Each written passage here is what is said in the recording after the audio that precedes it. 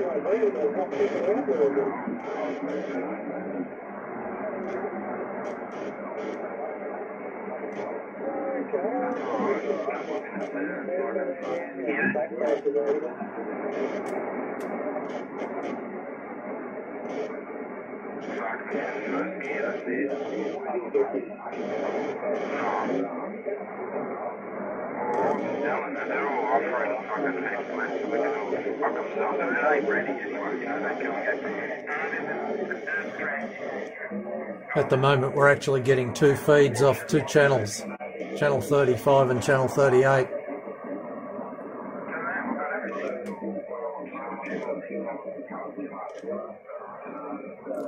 You can see on the small screen with the laptop that we're actually on 38 on the SDR with a strong signal on it.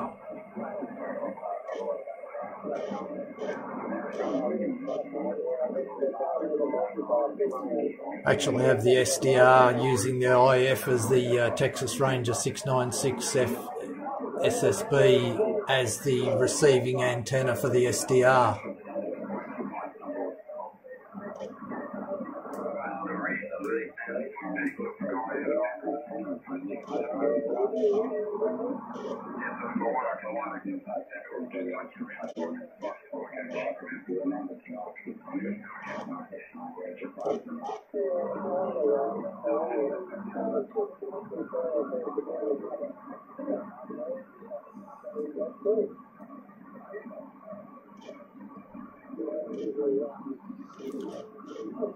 Been a bit quiet all morning, but starting to pick up.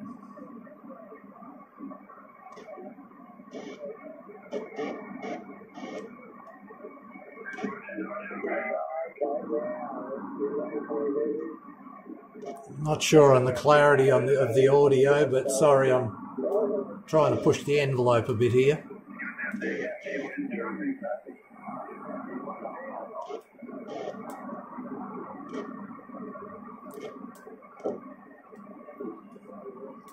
I found using the SDR antenna as a separate antenna wasn't as good as actually using the IF of the radio itself.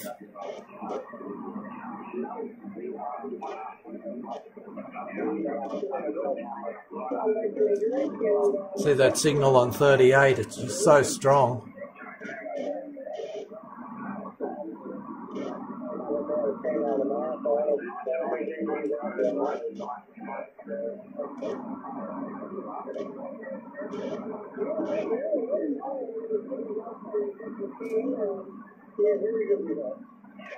While I'm recording this mainly on my phone with good clarity, you can't see the TV, but I have that recording on the computer which I'll mesh with this.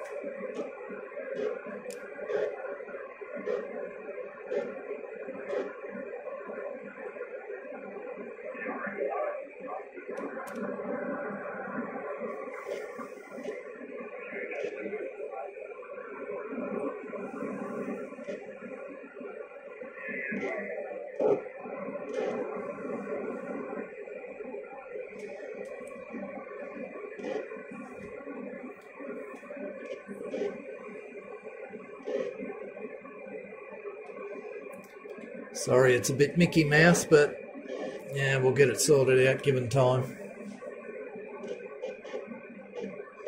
but I'm finding they're feeding the IF of the radio into the SDR is definitely the way to go.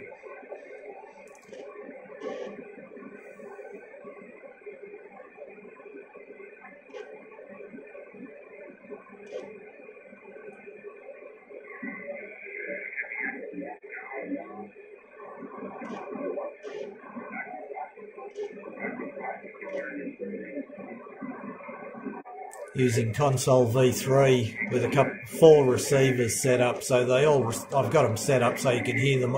Any signal that comes onto any of those channels, frequencies, will actually be able to be heard.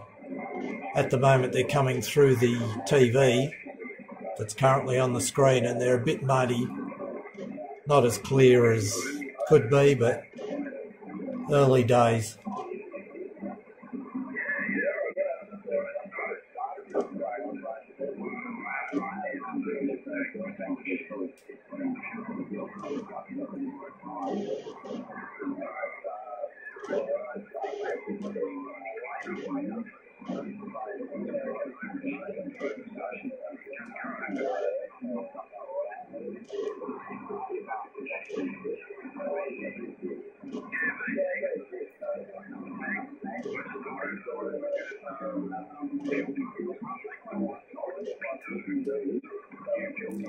Have actually tried a few SDR programs and they all work pretty successfully.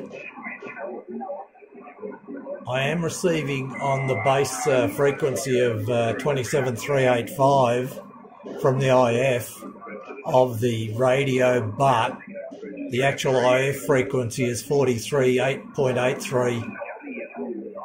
So up in VHF, if I go there, I get exactly the same results, except if I turn the channel selector on the radio, the display on the screen will actually follow the radio channels because it's actually tuning, altering the IF.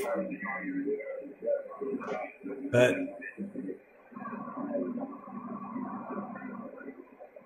I'll do that now, actually. I'll change it.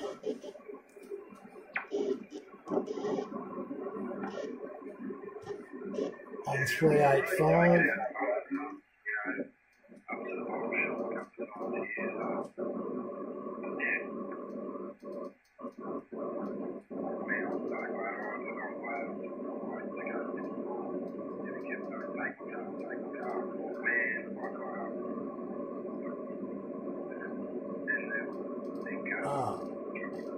Where was that? There it is.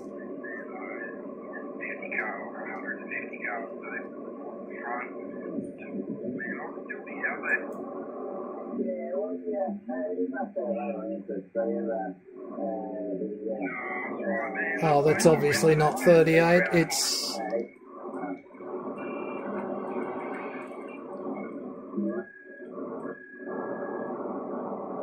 Oh, now I'm following, of course.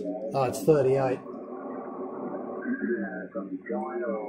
Whereas if I tune here, you can see I'm moving the whole band as I adjust the radio channels.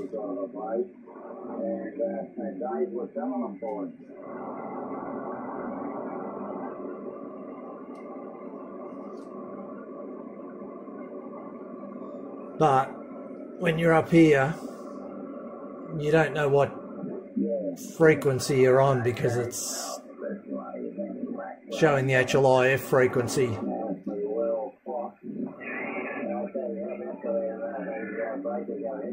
Actually, that's not channel 38 we're watching on the TV, I don't think, because 38 I've got it on the radio and it's different. Where is it? Hold on, I'm zoomed in too much.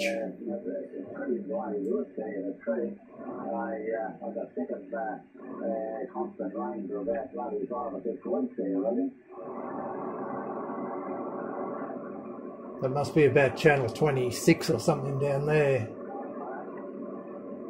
Because I can tell by that peak here that that's about channel 20, 26 or 27. That's the peaks I get on channel 34, the noise on channel 34, which is always here, and 35's about here, 38 somewhere around here.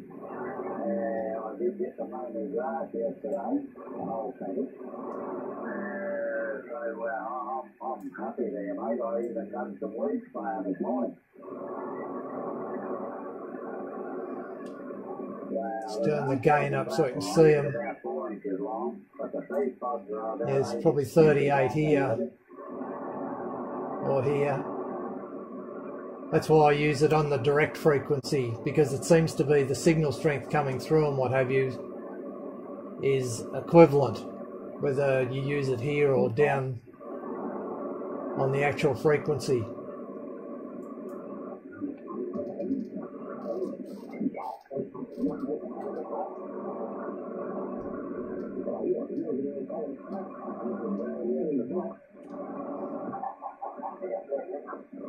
Not sure where that is, but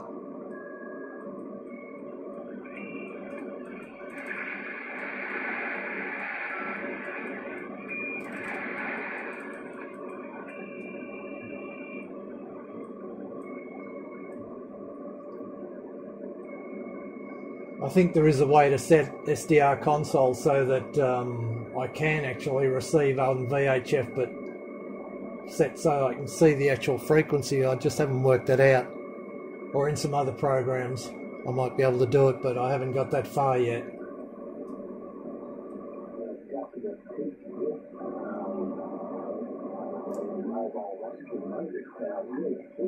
That's showing channel 38 on the radio, but where it is in that band there is, yeah, oh God, why can't you see that? Oh, wrong, there.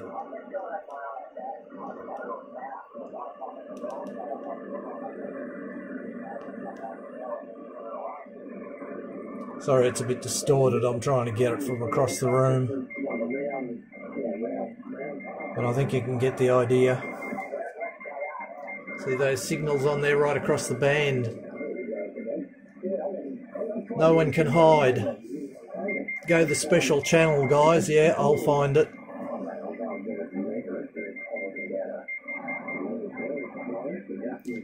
This is with $10 worth of equipment, by the way. Something I bought out of China about 5 or 6 years ago. Free delivery. A little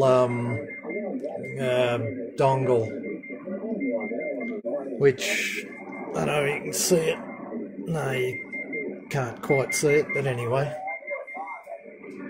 Yeah, it's actually a TV dongle, this one. It's not a RTL SDR V3, which I'm using on HF for have the ham bands. This is just a one that works well on 27 megs and up. But yeah, it cost me $10 on eBay. You won't buy them for that now. They're gone up quite a bit since SDR has gotten pretty popular.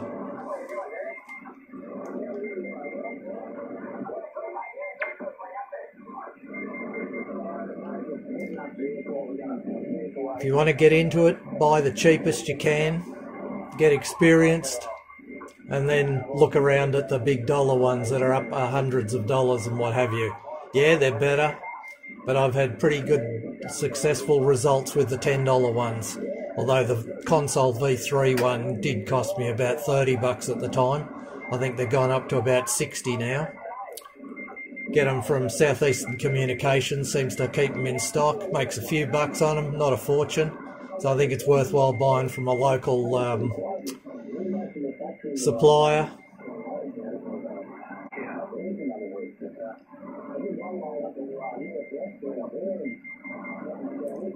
I also have a mini one which is about as big as a 20-cent coin. Works excellently on VHF and UHF as well, even up to ADSB on the top of the aircraft bands on 1090 megahertz. So don't spend up big to start. Start small and then work your way up. Once you get used to the software, how to drive it, how to get Zadig to work, although you only need Zadig with RTL type USB devices to set the drivers.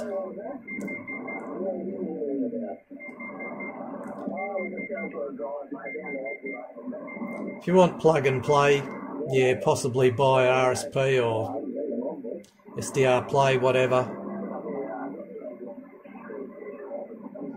But I think you get the picture. I'll stop this now.